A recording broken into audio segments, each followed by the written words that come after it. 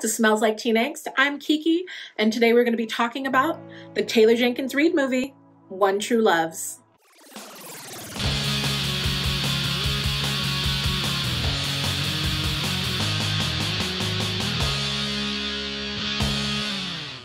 One True Loves is a love story that follows a woman and her husband who dies and then comes back from the dead to wreck the fact that she is about to marry another man, and then she has to go through all this emotional turmoil to figure out, does she really want to marry this new man? Drama. Or at least you think it would be.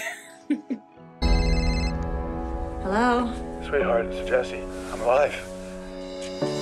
The movie stars Phillipa Soo, Simu Liu, Shang-Chi, and Luke Bracey. This movie rushes straight to the point. The sad thing is, while us as an audience are supposed to be torn between these two men, neither of them have been given enough backstory for us to really care about either relationship.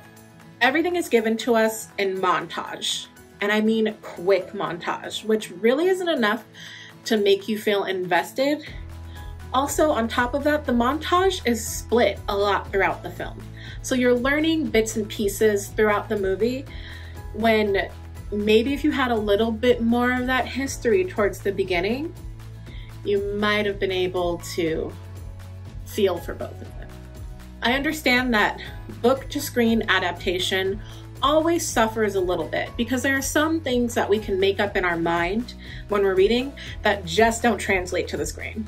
In this case, I really would have died for like a few big montage flashbacks of pivotal moments in the relationship and life to kind of set up what Emma was losing before she crawled out of this dark place, reconnects with Sam, and decides to build a new life. But then I started to think that the good days could be good weeks or good months.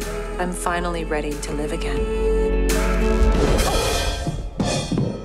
Emma? Sam? So when it starts, it leaves you in a place where you're already team Sam.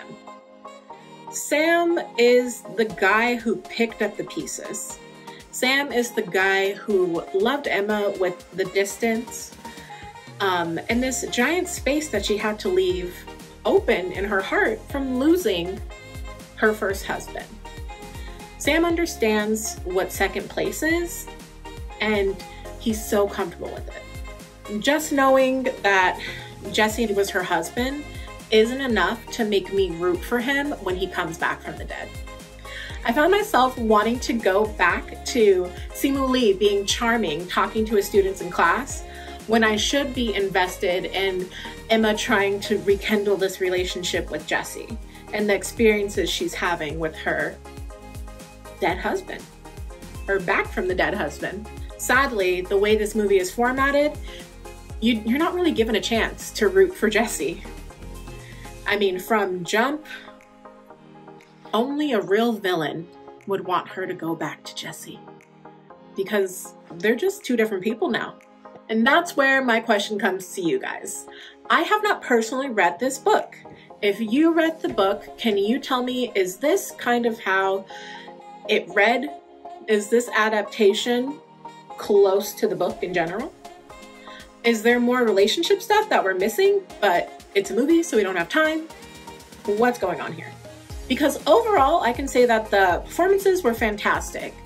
Everyone is taking the source material they're given, and they are acting to their fullest capacity. I really believe these characters.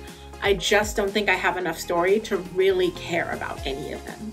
She should be with the person that she loves the most, not the person that loves her the most. I can't lose him, Marie. So don't. Go tell him. Overall, if you are a Taylor Jenkins-Reid fan, check it out.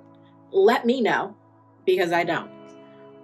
And as always, thanks so much for watching. I'm Keiki. Don't forget to like, comment, and subscribe, and let me know what I got wrong here. I'll see you guys on the next one. Goodbye. Au revoir.